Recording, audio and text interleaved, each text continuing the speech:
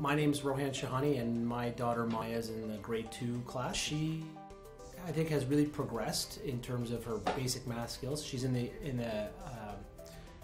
elementary public school system, and obviously there's this noticeable difference between the math level of what she learns in her regular day-to-day math class versus Spirit of Math. And I know that her teachers in school actually notice a difference, and they actually will rely on her sometimes to help the other kids out because she's obviously got a little bit of a jump start on her math skills.